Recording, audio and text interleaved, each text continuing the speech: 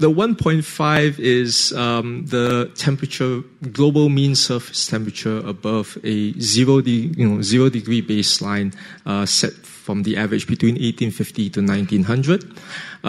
The current sort of estimate is that we are about 1.1, if you want to be technical, 1.09, plus minus a few hundredth of a degree Celsius, based on average measurements from about tens of thousands of weather stations around the world.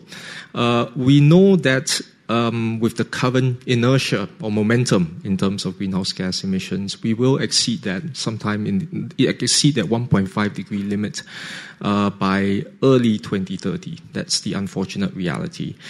Now, that number doesn't mean anything, in the isolated sense. But think of it in terms of your own body temperature. We work well. We are healthy at a certain core temperature of about 36.9 degrees Celsius.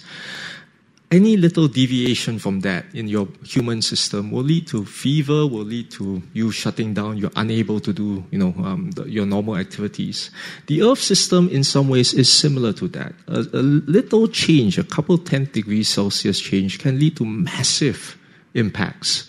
We're already seeing it now. You don't have to look very far back in the news to look at all the heat waves, the droughts, the floods, the severe storms, and then the sea level rise that's baked into the future as well. The sort of changes in these sort of natural systems will result based on that index of temperature rise, above that 1.5 degrees Celsius. In 2018, the IPCC released a special report on what would happen in terms of the risks that human natural systems will face from a 1.5 or a 2 degree C world, and it's not very pretty. It's not very pretty at all. The sort of impacts that we're facing now will be exacerbated in terms of a variety of human natural systems. Personally, I like to visit the world. I like to be a tourist, as I would imagine most of us in this room like to be. A little bit of free advice. If you haven't been to the Great Barrier Reef, if you haven't been to warm water corals, do so now. Yeah. Do so now.